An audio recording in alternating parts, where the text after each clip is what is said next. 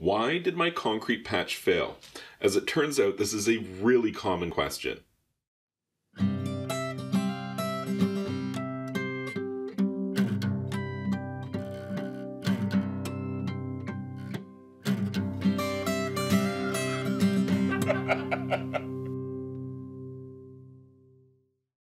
Why is it such a common question for people to be asking about failed concrete patches? What is going on with all of these failing concrete patches? Well, I think I could probably summarize it. The main reason is there's a bunch of technical errors that you could possibly make that would make a concrete patch fail early. If you make one of them, yours probably failed early. So if you don't know what you're doing with concrete, as in you don't really work with concrete for a living, so if you go to make a repair like a patch, you could probably make one of these very common mistakes, which would absolutely totally make your concrete patch fail early. Let's talk about some of those now. I'm thinking probably five I can come up with off the top of my head. Here are 5 reasons that your concrete patch might have failed. First things first, if you have a concrete patch and it failed, how thick was the patch? If you say anything thinner than a 1/2 inch, I think that might be a problem.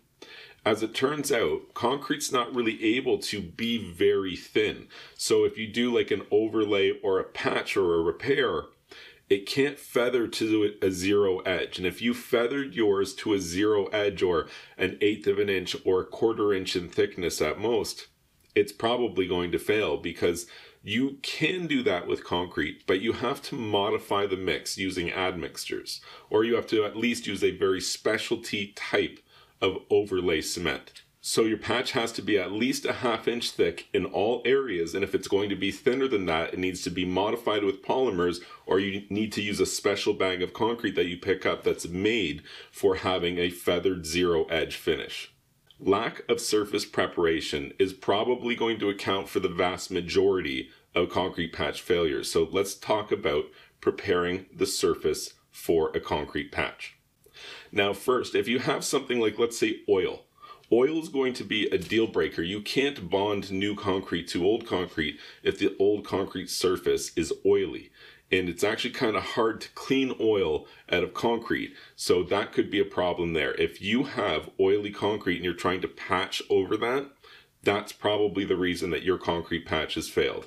So what do you do about a problem with oily concrete? Well, there's a couple of ways that you could approach it. None of them are ideal, but probably, let's assume it's a worst case scenario, I would go right to a paint thinner product. You put paint thinner on the oily concrete, and then you use something like sawdust or kitty litter to absorb it. And then if it's not gone, then put more paint thinner on it and let it do its thing for a little bit, and then put some more sawdust or kitty litter on there. And then once that's done as much as it can do and you clean that all away, then I would use a Tsp Scrub. So Tsp, I think it's trisodium phosphate. It's something that you'd find in the painting section of your local hardware store. I would mix 1 cup of that with 1 gallon of hot water. And then I would use a stiff nylon brush, pour some of that liquid on there, and go ahead and scrub it and scrub it. And that's going to degrease it, and it's going to help remove any of that oil residual that's there. And it's also going to neutralize the pH of the concrete, which is very important because you can't have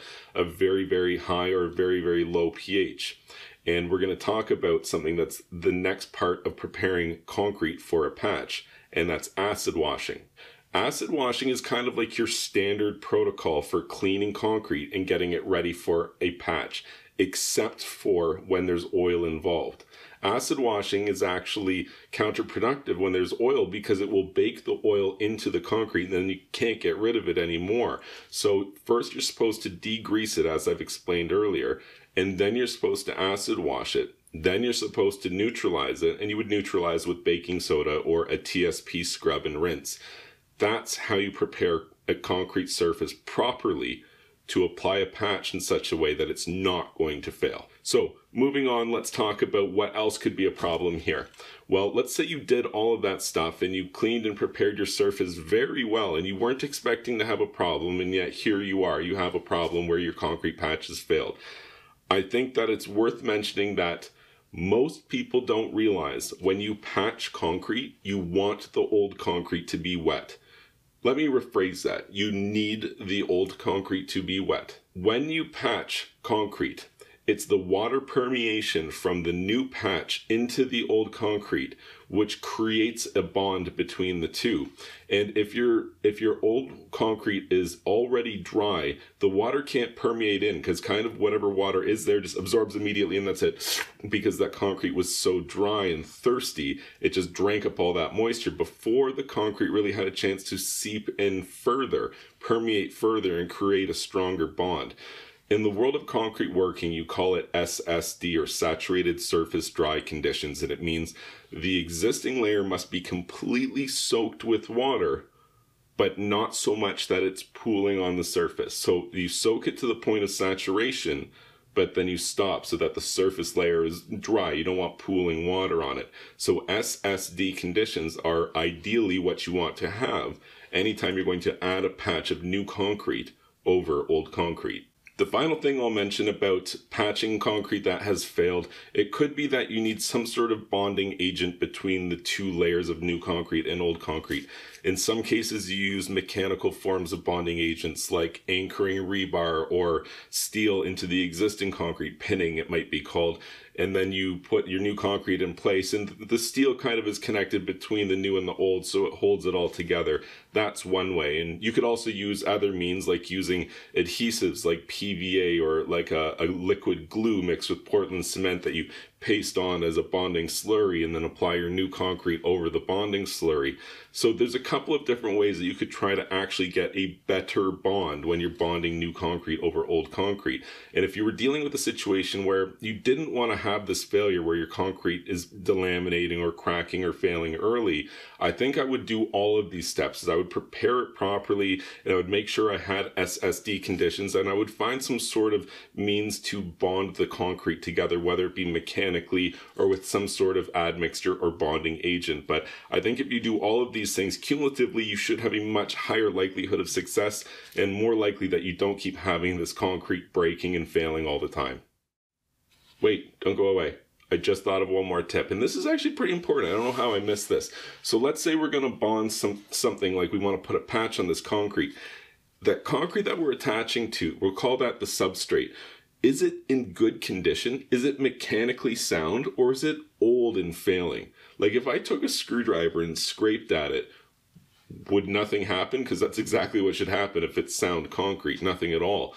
But if I can just like scrape it away and it's sandy and weak, well, you're going to have an awfully hard time to make a sound connection with the repair, because the substrate surface is failing. It's disintegrating, and that's kind of how concrete fails, is that over time the cement component washes away and it just leaves behind the aggregates, which are sand and gravel. And that's why you end up with this weak, sandy surface. So you could end up in a state like that where you are applying patches, but basically on the microscopic level, the whole surface of the original substrate layer is failing over and over again. So your bond isn't failing, the patch you made isn't failing, but what you're attaching it to is failing. And that's like a foundation of concrete working. Anytime you're looking like at an overlay or a render, purge, anything like that, you have to look at the substrate and consider, is this stuff strong enough for me to mechanically attach a new layer to, or is it going to keep failing over and over again? Because if it is, you have to remove it, whether mechanically chipping it out or using sand or soda blasting or water blasting, some means to get down to a sound substrate that we can make a solid connection to, because you're never going to get a concrete patch to work if you're laying a concrete patch over a failing substrate.